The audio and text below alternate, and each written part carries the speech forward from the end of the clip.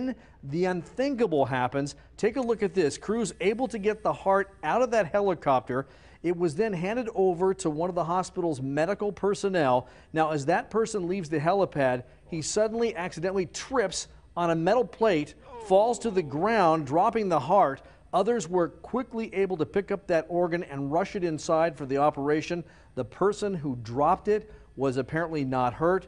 This crash is being investigated at this hour by the FAA and the NTSB. Truly remarkable there. Yeah, Andrew? Incredible scene there. All right, Phil, thank you very much.